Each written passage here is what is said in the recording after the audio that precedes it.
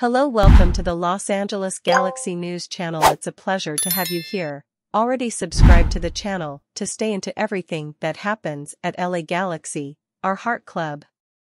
Without further following, let's go to the latest news from the Los Angeles Galaxy. Already without Chicharito, MLS postpones opening game between LAFC and LA Galaxy at Rose Bowl. Nicknamed El Tráfico, the match that was supposed to be played in the Rose Bowl no longer had one of its protagonists, Javier Chicharito, who announced he was out of the game due to injury.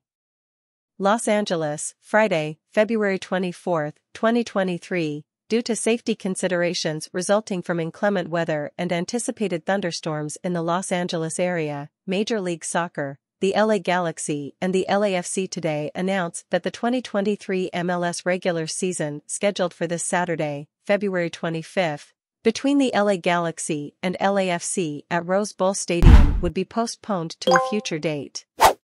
Are you watching this news and still haven't leave your like? Already click the little like button so that YouTube always recommends you the news from the Los Angeles Galaxy.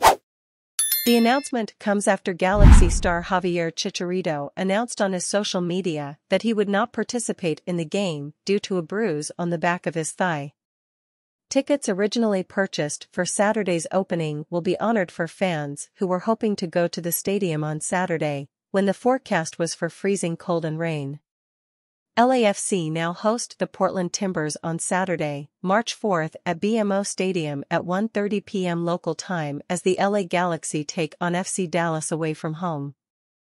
All LAFC and Galaxy matches will be streamed live on the MLS Season Pass on the Apple TV app. And now, Los Angeles Galaxy fans, I want to hear from you. What is your opinion about this? Put your opinion in the comments. I don't know if you know, but your opinion is very important for the Los Angeles Galaxy. At any time I'll be back with another news from LA Galaxy.